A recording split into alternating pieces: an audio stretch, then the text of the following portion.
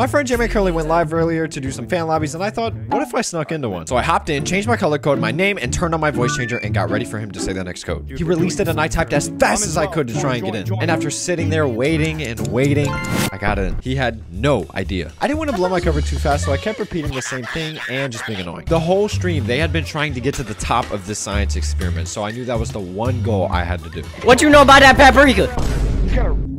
I think he knows. I think he knows. I think he knows. I think he knows. That's hard, bro. No! Get to it! Get to it! Get to it! Got it!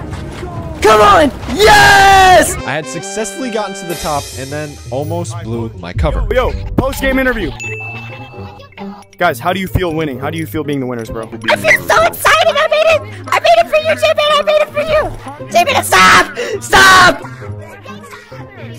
That sounds like Haven, dude. Subscribe for part 2.